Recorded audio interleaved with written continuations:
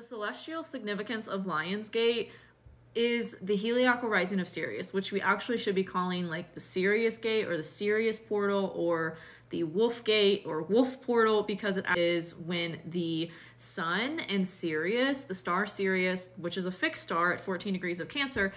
this event happens when the sun and Sirius rise together on the eastern horizon, which happens on a different day for everybody depending on your geographic location. So yes, this is something that has historical significance and was practiced in ancient Egypt, and a lot of catastrophes and a lot of their events were planned around this time of year and around this phenomenon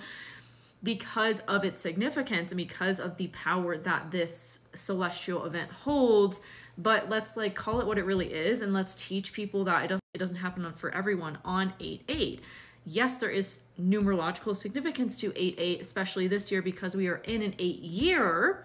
and that holds power, but let's not associate it with Lionsgate, and let's actually like teach people what it is and help them to find out when that celestial event happens for them depending on their location.